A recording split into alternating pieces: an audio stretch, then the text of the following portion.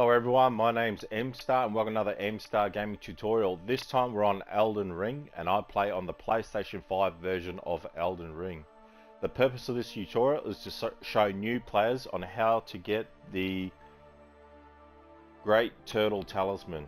Okay, so the Great Turtle Talisman does not require, it's not hidden behind a boss, and I'm just going to show you the location of where it is. So I'm just going to bring up my map. So the current location where I'm at is Summon Water Village outskirts, and I've just put a map pin on where the exact location is, which is right here. Okay, there is a boss in here, but you don't have to fight him to get to this location. The starting location, if you're brand new to Elden Ring, is the first step. Okay, and then from here you just want to make your way north, follow the path all through here, and then from Stormhill Shack you want to hang a right, follow it all the way along here, cross the bridge, and then you'll end up in this location. There is a prerequisite. I'm just going to bring up my inventory.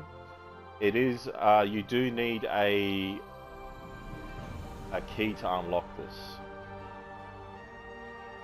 So the key you need is called a stone sword key, and what this does, it is used to break one imp statue. So it is an imp statue you have to unlock to get to it. There is if you haven't found any in the open world, there is an NPC where you can purchase it from later on in the game as you progress through. He is located in the Table of the Lost Grace. Okay, there's an NPC in there, you can purchase it off him. I think it's 4,000 runes each, he holds 3.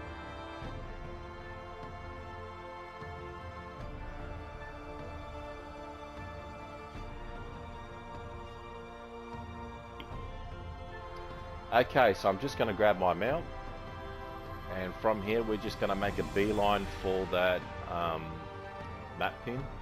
So you can see in the distance, that's the boss in the distance there. We don't need to fight him. Okay.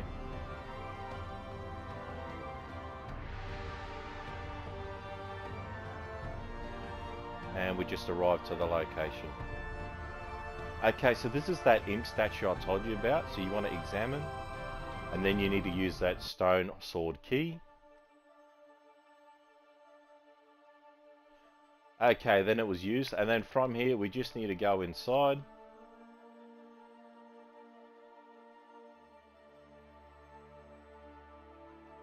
So we can fight all these turtles if you want, you don't have to.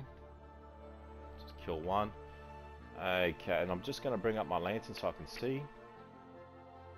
Okay, then from here, you just got to open this door, head inside, open the chest, and there it is, Green Turtle Talisman.